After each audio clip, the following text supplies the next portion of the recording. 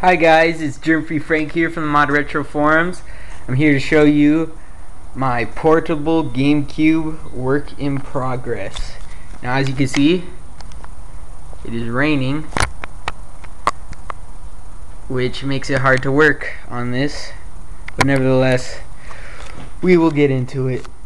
So here's the case, custom plastic, had to cut all this out, cut a controller, PVC pipe handles, really comfortable, is a little big, but no big deal, very comfortable in your hands. Here's a screen, PS1 screen, last PS1 screen in existence. If you're a modder, you know how hard these things are to come by nowadays. Here's the unit itself. Kept the disk drive and the controller port board. I didn't get a Wii key or cut the board too much because this is a first project and I don't want to give myself too much of a headache.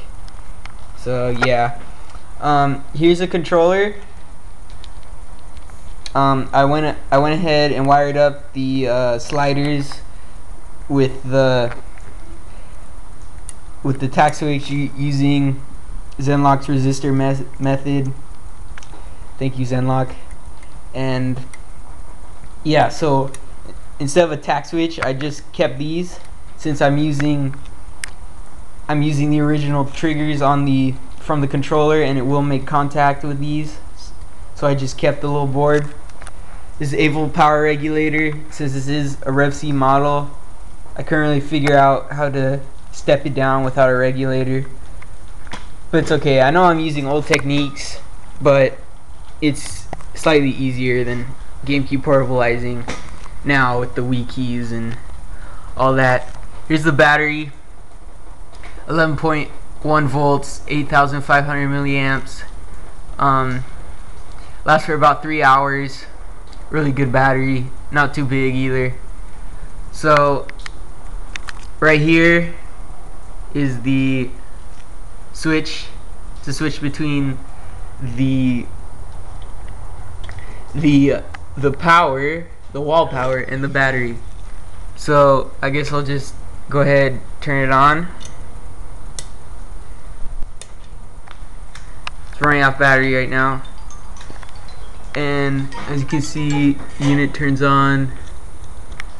So right here is the power LED, and it starts off green, then goes orange, then red to show when you need to charge your batteries. So okay, I guess I'll show a bit of gameplay. I don't know if you guys can see that. There you go.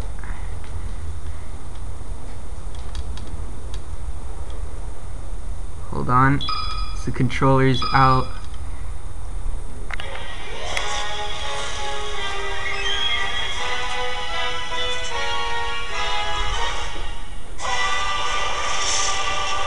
So as you can see, it works.